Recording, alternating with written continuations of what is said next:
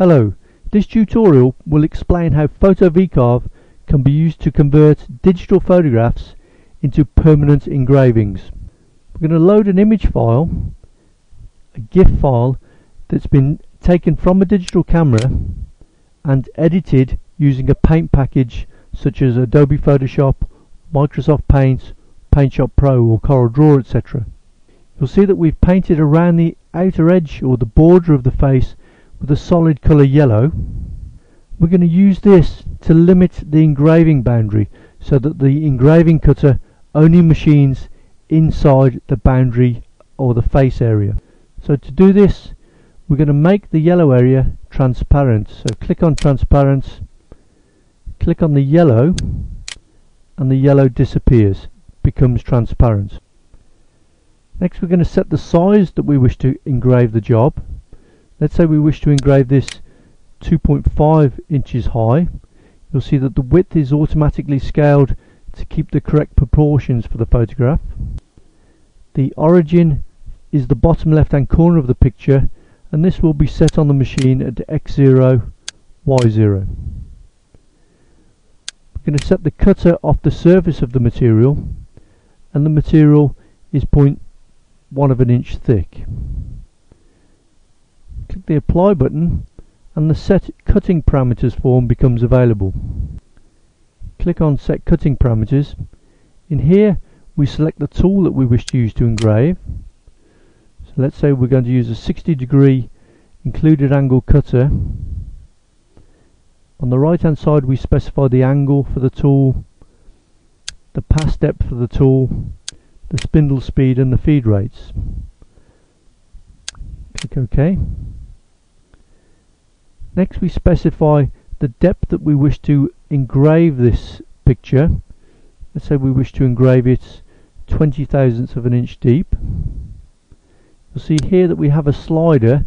As we increase the line spacing, the number of lines reduces, so this means the amount of detail that we engrave will be reduced because the resolution becomes less. If we reduce the line spacing, we get more lines in the picture, so we get a high definition result. We're also going to engrave at an angle across the image of 22.5 degrees. Click the calculate button. The toolpath is automatically calculated and the preview of the toolpath shown in the three-dimensional view. We can rotate the three-dimensional view by clicking and holding the left mouse button.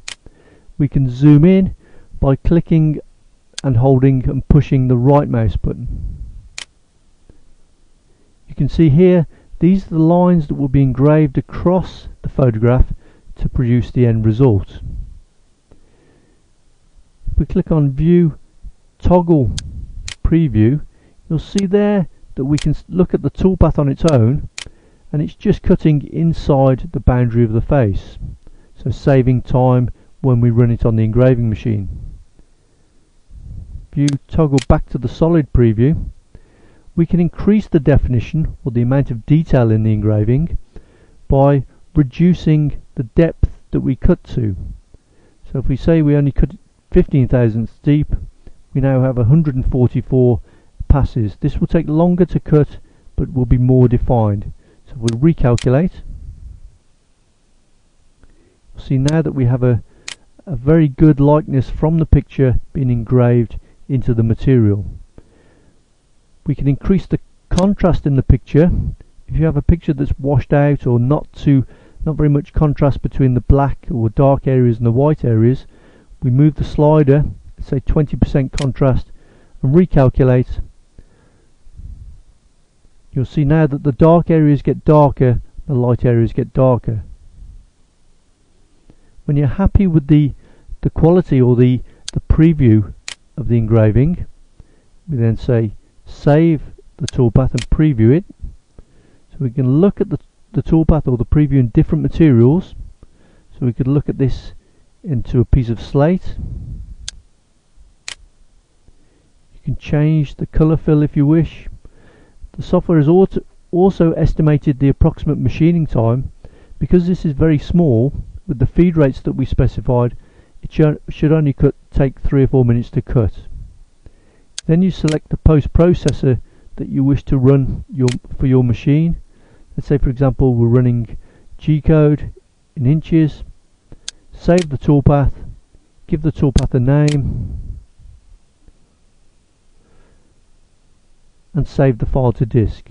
This is now ready for sending to your CNC machine. You can save the file if you wish, so File, Save. This allows us to permanently save the file to disk so it can be reopened at a later date if necessary.